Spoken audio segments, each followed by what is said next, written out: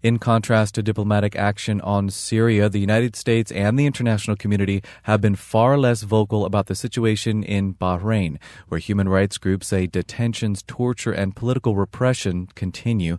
An independent commission of inquiry into the government crackdown released findings in December that documented a pattern of abuses and noted a culture of impunity. Activists within Bahrain point to key U.S. military installations in the region and Bahrain's close relationship with Saudi Arabia, a U.S. ally, as reasons for inaction. For more, we're joined on the phone from Manama by Nabeel Rajab with the Bahrain Center for Human Rights. Welcome to FSRN. Yes, hello, dear. Trials are still ongoing in Bahrain. They're run by the government for medical staff who are charged with treating wounded demonstrators. Your organization is reporting this week the recent arrest of 2 medical staff. What's the latest here? You know that many people, most of people, especially wounded in the protests, daily protests we have everywhere, they don't go to hospital. Because once they go to hospital, they get arrested before getting treated. And they get humiliated. Because the hospital is occupied by the army and the intelligence and security institution.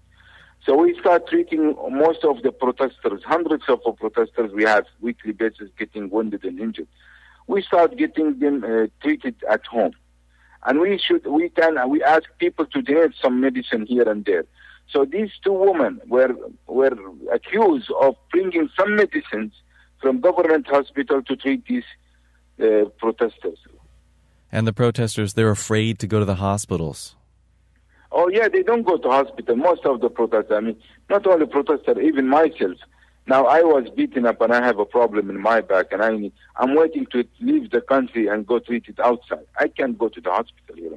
I don't trust that they don't kill me in the hospital because even in the theater room, you have the security persons are being there.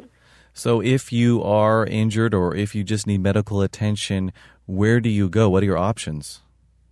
Mostly at home. We go out to the mosque. We go to some houses, and we have put medicine in many houses in each village, distributed. Thousands of people being treated outside. Unfortunately, because lack of medicine, because lack of machineries, we have many people died because of that also. Because they couldn't get the medical attention that they needed. Because they cannot get, and by the time the doctors, the volunteer doctors arrive, and by you get the medicine, it's too late.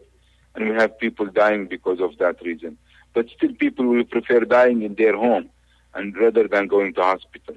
And Mr. Rajab, you yourself have related to us on the program about your own experience with being detained and your own run-in with security forces there as well.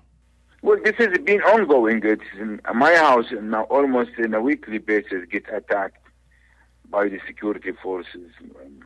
Myself, I was again beaten up before 3 weeks by the security forces, and I was taken to hospital. And but this is the cost of freedom. This is the cost of the changes that we're fighting for, and me and hundreds of people are willing to pay that cost and to achieve our freedom.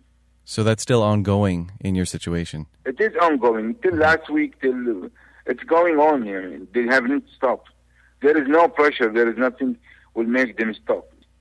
What would you like to see from a country like the United States? What do you see as an effective policy to end these human rights violations that your organization documents there? We need them the same values, the same principles they're talking about, human rights and all that should apply in everywhere.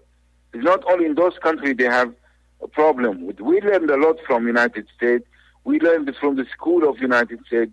We're fighting for the same cause, the same reason, the same values they have fought for many, many years ago. It is not fair now they're staying against us because we're fighting for democracy. They should have one policy. They should have one language towards all the revolution, whether it's in Syria, whether it's in Bahrain, whether it's in Saudi Arabia. Nabeel Rajab is the director with the Bahrain Center for Human Rights. He joined us by phone from Manama.